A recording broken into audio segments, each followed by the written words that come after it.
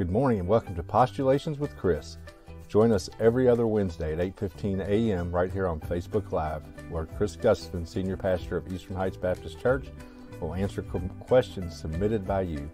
We all have questions that we want answered, and this is an opportunity for you to submit those questions either through Messenger on our Facebook. You can email us at the church, or we have a box inside the church if you'd like to submit your questions that way.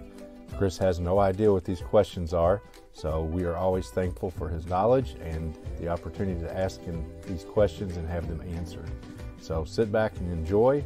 If you think this is helpful to someone else, we ask that you please share this message out, share the show, and we look forward to seeing you every other Wednesday at 8:15 a.m. on Facebook Live.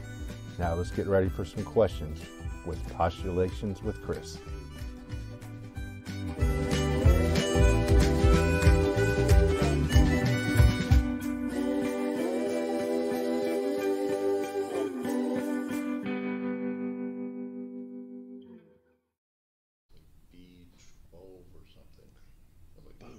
Hello. Hey, morning. Good morning, I believe. How you doing? Well, I would ask if they could hear, but yeah. Can you hear? Can you hear? Can you hear us? Are you out there? Yeah.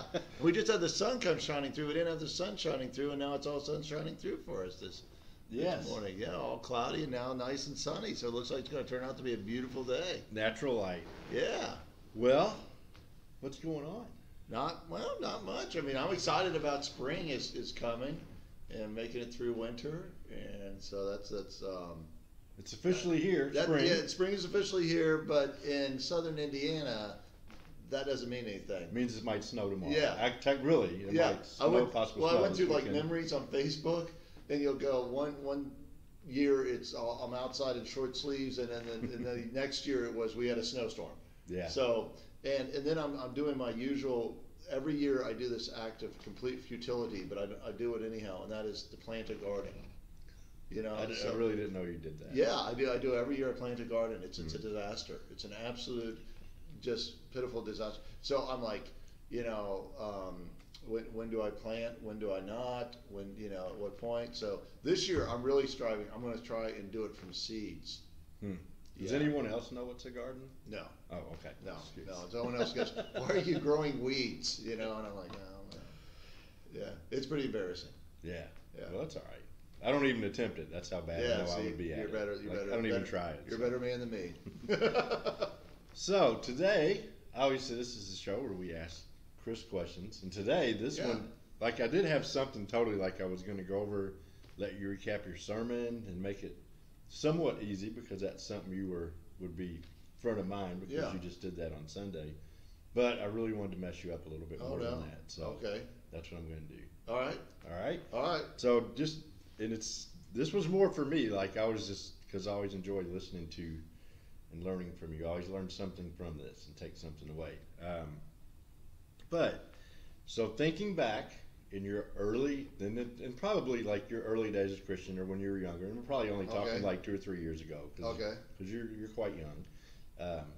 But in your early days as a Christian, some of the either some things that you struggled with or just really could not grasp early on, like just did not make sense. Like it just totally, like you would read a scripture or you would hear something, you're like, I just can't, that doesn't make sense to me. Versus pick a couple of those things and then at the end, you get to tell me how after pastoring a church for several years and several more years of experience as a person, but as a husband, as a father, and as a leader, how those things have changed and how you've grown to understand those, and maybe even what helped you understand that. Wow. Bam! Wow. Yeah. So you got that whole long question, but you get the gist. Oh my gosh. So I'll give you a minute. Okay. Okay, time's up. Okay. What? No, just kidding. That was it? That was all? Oh my gosh. Okay. Great job. I did learn something. Yeah. I really need to get these questions ahead of time. That's what I need to learn. So one of the things early as a Christian that was really hard for me to grasp was the idea that I couldn't lose my salvation. And that was a real struggle in the concept of I constantly felt like I was going to do something that would make me lose it. And so I was constantly fearful of that. And one of the passages I would always go back to is that nothing can separate us from the love of Christ, neither life nor death, nor angels nor demons, nor powers nor principalities. But I still, really struggle with that, and that concept of how could God love me like that. And even though I knew the truth, you can know something's true, but still struggle that it's true. Oh yeah, I think that's one of the things as Christians we struggle with the most, right? Yeah. So some of the things that have helped me over time is to, especially as a father, is to realize, I love my children no matter what. And your children can do some things that can just really frustrate and upset you, but you don't stop loving them. You don't. Sometimes you have to take tough decisions later in life, on how you're going to relate, but still, even then, they're always your child. And suddenly I realized that concept of why it became so important to me to understand what it means to be a child of God. And then when I'm adopted into his family, that's why he never abandons me, because now I'm his child. And so that really helped me with that concept, and living that and then coming to understand that was really important. So I do it. I don't want to. No. Since that was such a crazy question, I don't want to mess up your train of thought. But there is no train of thought. There's a train. It's going in a circle around the track. Wait a minute. The cup. Yeah. Where'd you get that? Got it from our leadership. And why do I not have it? Were you at the leadership meeting? No, I'm sorry. Well, I was working. Okay. You were making money while the rest of us were fooling around not making money. So. But you got a cup. But I got a cup. You got a paycheck. All right. Sorry, I just I hope noticed I can take this to the bank. That is a nice. We can sell those. Hold that up. Look, you can buy those. $50. $50. When you talked about it too, it was just like, but as far as losing our sanctification, but yeah, sometimes like I've learned over the years for me that like feeling that way also causes me to be judgmental, and I don't know if that makes much sense, but it's like maybe some things that I'm doing that would make me, and I think obviously that's why we can't lose it, because we didn't earn it, but like make me feel like, okay, well, I'm not doing this, like, you know what I mean, like when we start being, like when we know we're in sin or we're concerned about something, some of our actions, it's like, well, I'm not doing that. Like, I don't know if that makes sense, but I'm saying it can cause you to be judgmental when if we had to be worried all the time about losing our sanctification and how good we were and that it was up to us, we could be easily very judgmental, especially people outside of the church, because it's like, well, okay, I'm still good. I'm good, God, right? Because I'm not that person, and I'm not doing this, and I'm not. I don't know. That's weird. That was a thought. I always think about. I think about this with a level. The level that you put on to make sure something's level, and I don't build. Sorry. I don't. Well, I don't really either. And I'll try to by sight put something up and say, okay, this looks about, and I'll put it in, and it's always off. My sight is always off. And I'll put what I think is right, and then I'll put the level, and I'll see, it's way off, and I have to adjust the wood based on the level. We, with our salvation, if it's based, on us trying to make sure we're saved, we would do just that. We would always evaluate it in a way that made us look good and made other people look bad. And with God, you look at it and you say, this is the perfect thing, and you can't match this perfect thing. So then you understand, I'm always dependent on God's grace. So, or I heard another story about where this guy found out someone was bad-mouthing him. And someone came to him and they said, hey, such and such is saying all this bad stuff about you. And he says what it is, and he goes, he says, if he really knew me, he'd know far worse. And that's that realization, oh my gosh, I'm not worried about what that guy's saying. That's all he knows? Yeah, that's all he knows. He doesn't know how bad I really am. And that's really humbling, and he goes, I understand how bad I am. I understand I'm evil, but I also understand God's grace, so yeah, it's when we stop thinking that we're bad, or we got sin in us, that we stop appreciating what God's done. Yeah, and you talked about that a lot on Sunday. Yeah, similar to that. Yeah, It was tied into oh that. no, I go back to that a lot because we got to constantly remind ourselves. I mean, it'd be terrible if always if we stopped at "you're a sinner," and we just kept saying "you're a sinner, you're a sinner, you're a sinner." What a depressing thing. But understanding you're a sinner then allows you to appreciate grace and mercy, and you go, "Wow, how incredible that is." So you got to go to that rough spot. Coming up on Easter, there's a great sermon, you know, that says you got to go through Friday to get to Sunday. You got to go through the cross to get to the empty tomb. And you got to go through you're a sinner to appreciate salvation. See, we can stop right there. Right there, there it is. We could, but we're not. Boom. So, all right, so that's one. So sanctification you struggle with. It hurt. I gotta quit doing that. Yeah. Well, it hurt your hand. It hurt your hand because you're hitting solid steel. I'm getting old. Why is your chest still caved in? Just kidding. All right, so obviously that's one. Now. Okay. Oh no, another one.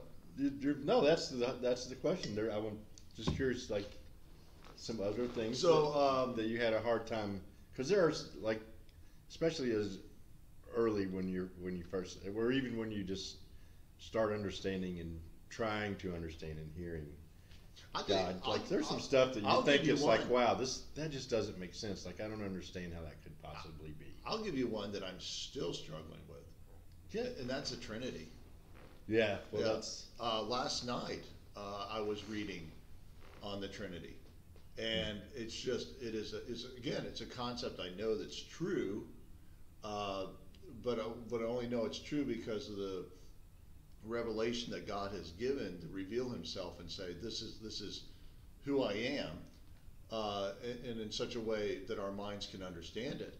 But there's like so much aspects of it that it's so easy to.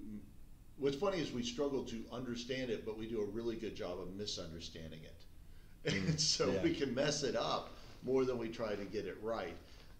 And so that's been one over time, is just being around other Christians and being able to talk about that has allowed me to grow more in understanding that. And there's some of these concepts in Christianity that we only really grow in understanding by being around other Christians and listening to them.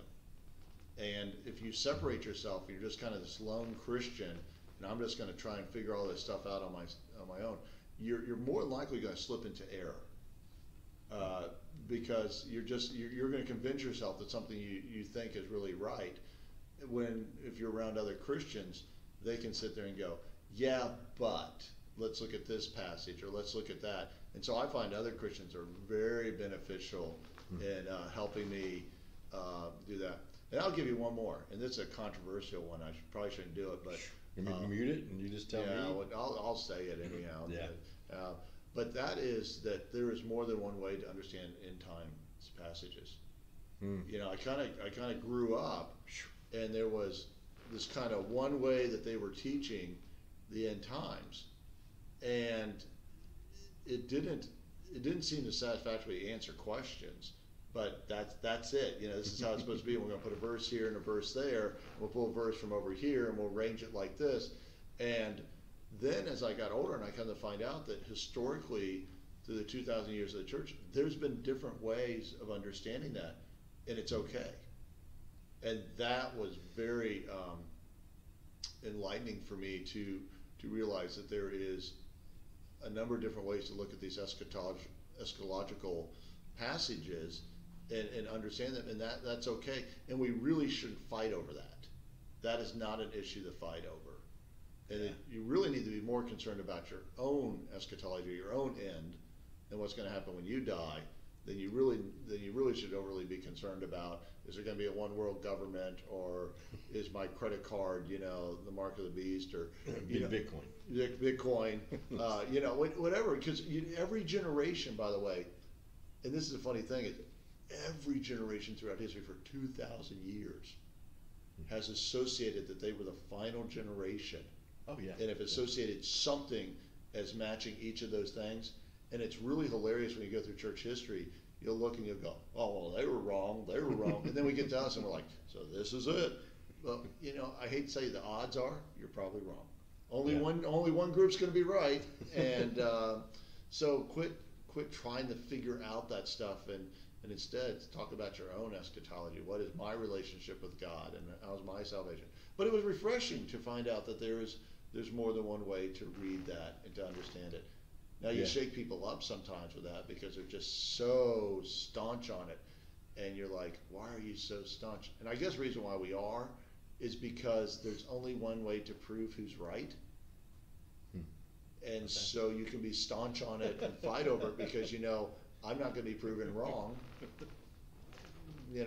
By the time you prove me wrong, it isn't going to matter. So then I can really fight it. You ever notice that we fight over things that you really can't prove are right or wrong? Yeah, I mean. Yeah. Most of it, really. Yeah. We just and it's just a bizarre. Why are we fighting over this? I don't. Yeah, it's because our right is always right. Yeah, and we can't. And their wrong is always wrong. We can't be proven wrong, so we can just plow ourselves through how right we are, and because we know no one can ever prove us wrong. So. Yeah, I mean, that's a weird place to be. I was even like this morning. I was reading back through the scriptures that you talked about on Sunday, but even just looking at that, like I get like you're talking about like end times, and I'm talking about like I was reading. I was like, okay, so when you die, you immediately go to heaven. But then I read like about the resurrection, and then there will be a time when we will all raise. And I'm like, wait, are we waiting to? Will we be raised all at the same time and go up, or like? Because like I always think like when somebody passes, they're up in heaven with God. Because that's what we say. So right, the be absent from the body is to be present with Christ. You're right. Yeah. So, but then I just get I get confused with that. It's like, okay, are we actually there, or are we just waiting, and then we will be there, or we're immediately there? Like that's. But why? Does it really matter? How do we interact with those who are dead? And it's. I think sometimes we look at stuff and we go, why didn't God give us more information? And then I think, well, because we really couldn't understand. It's going to be so incredible. We're not that it. We take it already and we kind of reduce it down to. And I know we say this jokingly, but we have to be honest about it. It's like Jimmy dies and we say, well, Jimmy's up there on the heavenly golf course now playing. And it's like I understand what you're saying.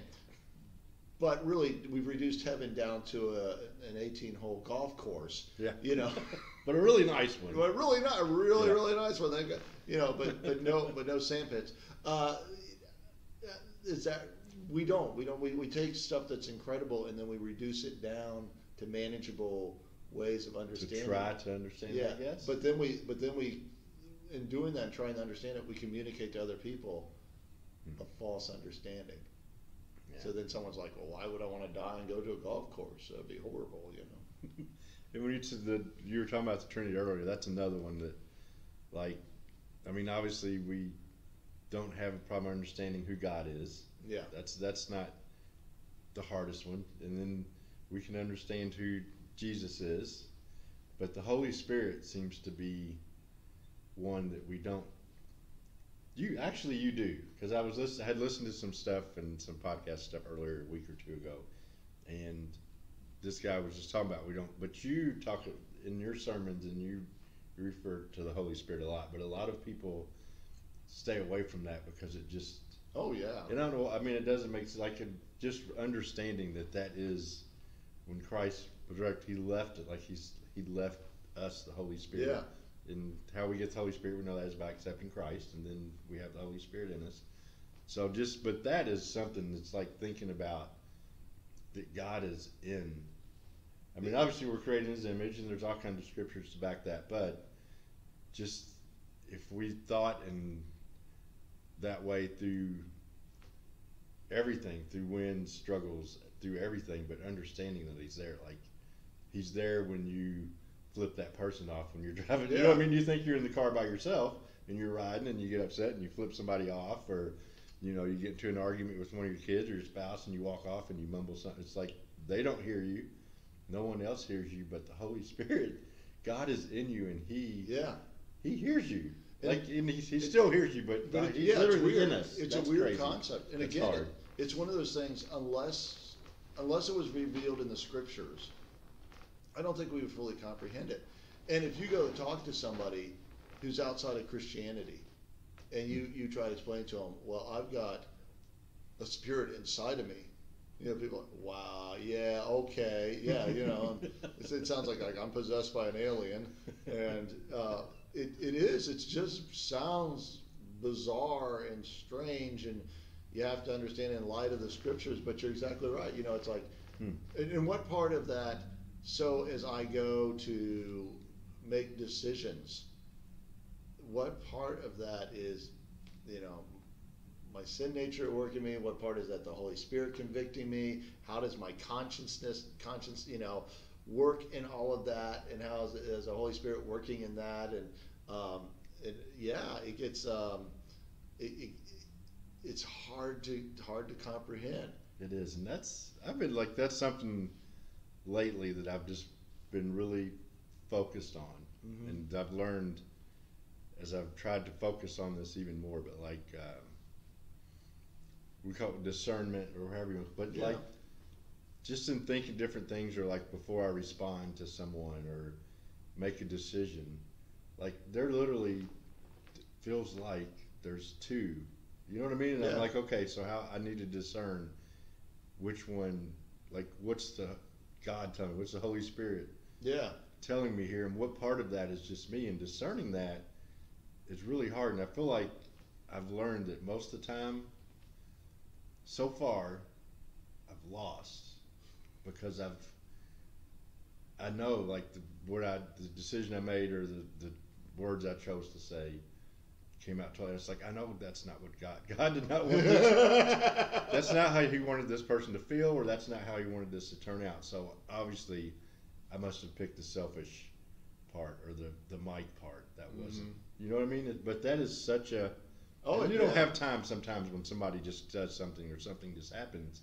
So I'm learning. What I've really learned is it's the only way to be able to do that is you really just have to stay in prayer and stay in the scriptures, and He tells you, and His word tells you. Yeah. And then when you feel that two voices speaking, you know which one is God, because you can relate it to the scriptures, and you can, and you're in prayer, and you're in relationship, and you can, I'm learning that's the key is, so I'm learning that in order to understand, to be able to do that more, I haven't been in prayer and focused enough on the scriptures to be able to discern that. Does that make that? Oh, no. It's a statement I heard people use all the time, but it's true in our spiritual life. We got to front load. We got to front load this stuff. So you're reading the scriptures and you're praying and stuff. You're front loading yourself spiritually for when that time comes to making that statement. And if you're waiting until that statement shows up, and then you're like, okay, tell me what I'm supposed to say, or I'm supposed to say it. That's, we often want to do it on the end, and then we want to go fix it, and that's great, we can. But really, it's front loading. It's preparing up here, and it's interesting. I find this. This is going to sound weird, but I find that often when we are reading scripture, when we're studying scripture, when we're involved in Bible studies, there's a Bible study I'm involved in, that you'll suddenly find that whatever it is that you're doing, God will open opportunities to share that.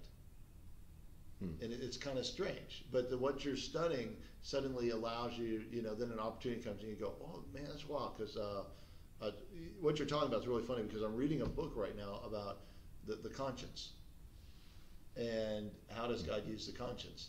Now, that wasn't like, hey, that sounds like a really exciting book. I think I'll read that book. But I had it on my shelf, and I pulled it off, and I said, I ought to read this. I'll see what this is. Well, it's funny, because that's what we've ended up talking about for the past few weeks, is about the conscience, and about that idea, the good and the bad idea, and what weird, So I pulled out this book this guy wrote, and I'm reading it going, hey, that's interesting. And then we happen to be on the show talking about it, and I'm like, that's neat how God does that. Yeah. And that, again, that's sometimes that work in the Holy Spirit, and you go, that's pretty cool. Yeah. That's pretty cool. I have no. It's like I can't tell how long we've been on. I don't know. So we're just going to talk to it finish. Till the film runs out. Oh, you have a watch. So we run on the film. The film runs out to the end, and that'll tell us. So. No, that really is good stuff. But that gives us. I don't know if you answered the question I originally asked, but you did. You answered it and turned it around just a little bit. One of them is, I struggle about. Struggled early on about understanding that you can't lose your salvation. Yes. And then the Trinity. Trinity is yeah. One that I find myself, reading, and like I said, I find helpful talking to other Christians about that. That is some of those concepts that are out there. Those are two. One I have a better sense of. The other one, I know it's true and how it works, but there's still times I'll sit there and go, yeah, but okay, if they're playing Monopoly, who gets to be the thimble? Yeah. And you know what I think? In older younger folks are going, I have no idea what he's talking about on who gets to be the thimble. So yeah, I think we'll probably end with this and you add to it, but that's one thing that I think that where we mess up, or okay, I'm going to say where I mess up because nobody else probably does this, but it really is being humble and honest enough, because when we're witnessing or when somebody comes to us and they have a question, they're talking to us, like if it were about the Trinity, like somebody's like, hey, it's like, for some reason, even though I really, like you, struggle, like I don't have a good way to explain it. I've heard the ice, heard the water, heard all different things, fire, whatever. I've heard all those things, but it's like when somebody asks that or anything about the scriptures that you believe, but you don't understand. Like you can stand firm and believe it, but you don't have to try to explain it, because sometimes we can totally mess somebody up or lose our witness. And I don't know that there's anything wrong with saying, you know what, Chris, I have the same, like I don't understand it either, but you know what, here's the thing, I believe. And also, and even in that way, by not being able to give the perfect answer, opens you up to be able to witness and share the gospel, because it's like, I don't know, but here's what I do know. These are things that I've witnessed, and these are things in my life where I've seen God work. And I'm like you, I don't understand exactly how the Trinity works. So, I mean, it's okay to say you don't know sometimes. We feel like we have to know and answer everything, but sometimes we ruin our witness and mess people up by trying to give an answer to something we don't even fully understand. Exactly. I call it microwave theology. You get a microwave and you put in a bag of popcorn. You shut the door and you hit the button, popcorn. And 2.5 minutes later, you got popcorn. Now, if you want me to explain to you how the microwave works and why that button happens to know to tell the microwave what to do, I can't. But what I can tell you is I got a bag of popcorn. Right. And, we look at it and we say, once I was lost, but now I'm found. I was blind, but now I see. Yeah. And then that's what I know. I know to be the truth, and so I can show you that. I know someone that could explain the popcorn thing. Who? Probably Andrew. Andrew?